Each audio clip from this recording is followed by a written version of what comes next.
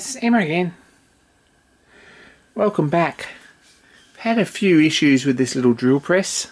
It's a Chinese Trademaster drill press.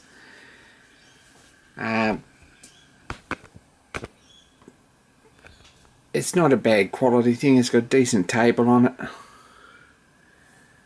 It's only 5 speed and 1/2 horsepower with a 3/8 chuck. It's probably the best one that I could get in the size range at the time, but it's still pretty light and tinny. And this motor has given up the ghost. I think it's probably just a capacitor. I've sort of sourced a new one, but it didn't happen really, and the connections are pretty crappy too. Maybe that was some of the problem. They're just junk. So I've taken it off. There's just 3 spade lugs here, pretty straightforward. And I bought this one, which is a bit nicer. It's got 2 capacitors in it, one for running and one for starting, I believe. It's got proper grommet for the hose and pipe. And if we have a look, it's got a reset switch here, which might stop the low current problem if that's actually what it is that's causing it to play up.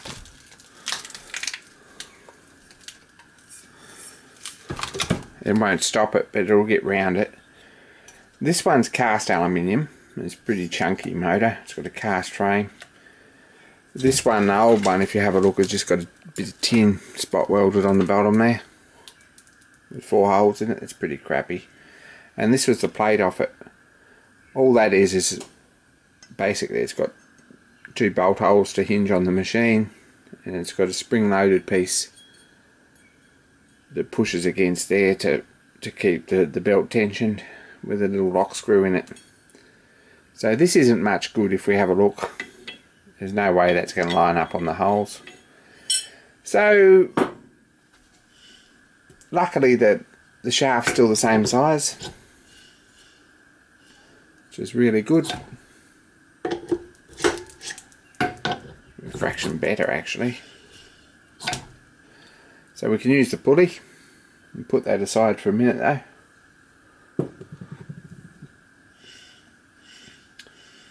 What I've done, in the interest of doing this properly,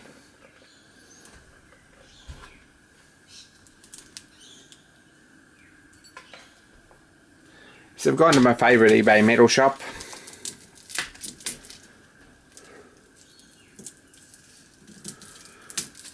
And they've posted me up a sheet of plate.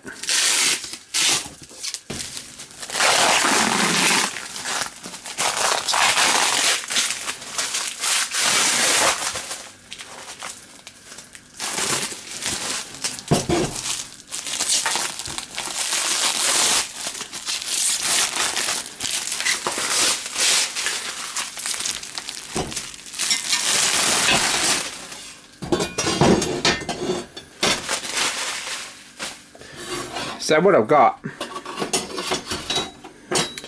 is a sheet of 3mm plate, nice neat piece, and some 25x3 steel. What I'm going to do is fold one of these up, the same profile as this, and drill 2 holes in it, and weld on a bit of plate with 4 holes, and we should have something that's as good as what we had or better, and ready to go.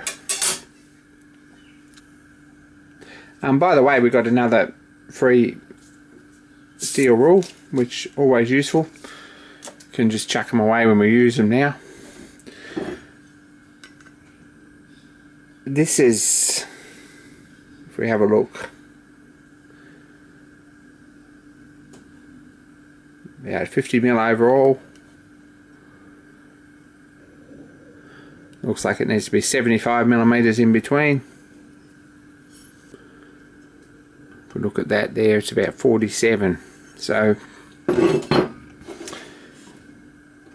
47 and 47 and 75. That makes 171 millimeters. Steel rule's not long enough.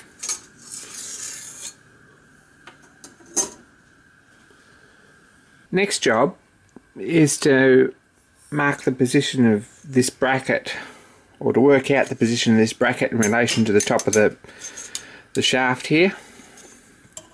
If we get a ruler and put across there and measure that, it doesn't have to be particularly precise, we just want the other one in somewhere near the same spot. And to the outside of that, or the inside of that, we're looking at about 60 millimeters.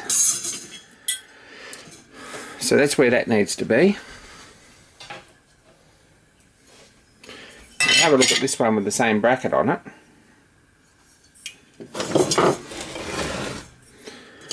And do the same thing. It wants to be about there.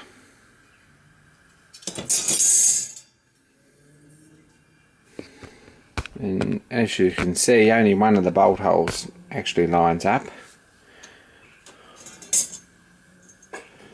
If we measure this here, we want a piece of plate to cover this mounting flange. We want a piece of plate 120 by about 140, I reckon it'd be good. We set him at 140, mark there, and set him here at 120 and mark the other way.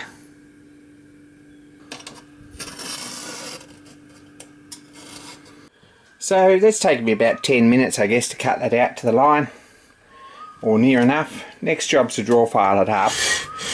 Just use the file on its edge. It's a single cut file, double cut file, whatever.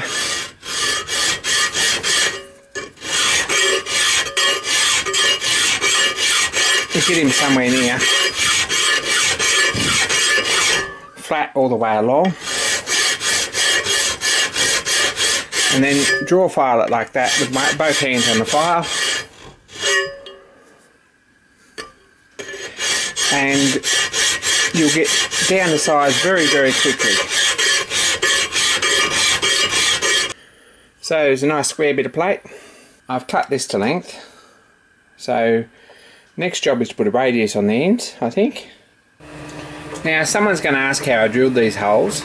This is the bracket so far. I just used a drilling pad in the lathe and put the drill in the 3-jaw chuck and held a bit of steel, so they're nice and square and good. That's the ends made. Next job is to bend these over just at 90 degrees in the vise.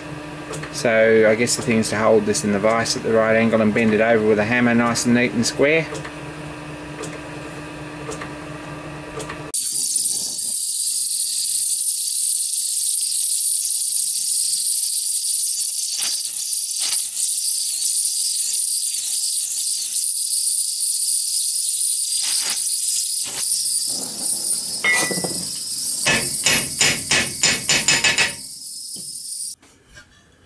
So of course my phone went flat, but you've probably seen all this. I just brazed the bracket on the plate in the right spot. This hole's drilled right through. And that bolt's on there. So next job, I guess, is clean up in a coat of paint. And tomorrow I'll go and get some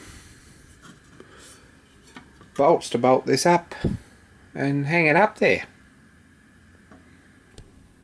So we had a trip out Monday morning. The paint's dried on this. I just give it a squirt with a rattle can. I went and spent $2 on a handful of bolts. I got washers and spring washers and nuts, and 4 short ones as I expected. I think we need a long one in this corner because it goes through the double thickness. There's plenty hanging out there.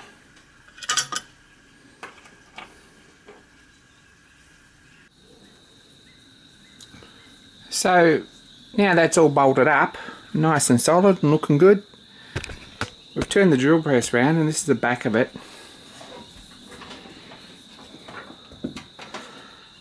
These are the two lugs that it bolts on. We've got bolts to go in it. So it's probably just a matter of holding it up there and dropping the two bolts in if we can find them.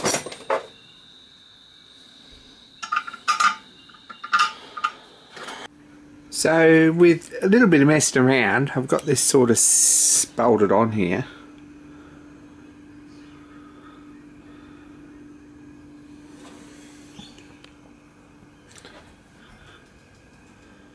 And that's all very well and it looks good, but there are some problems. First issue is that this hole in the top of the guard here isn't big enough, and if we have a look along here,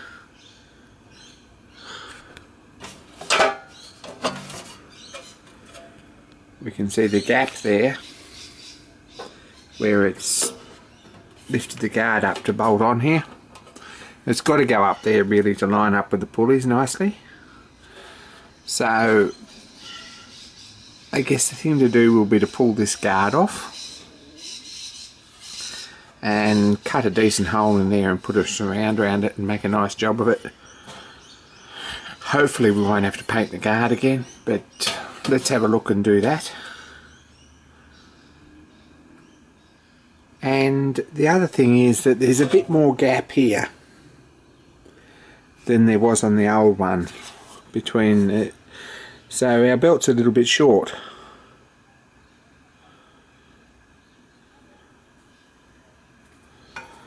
So down to the belt shop and spend $10 and buy another B section belt or C section belt or whatever it is.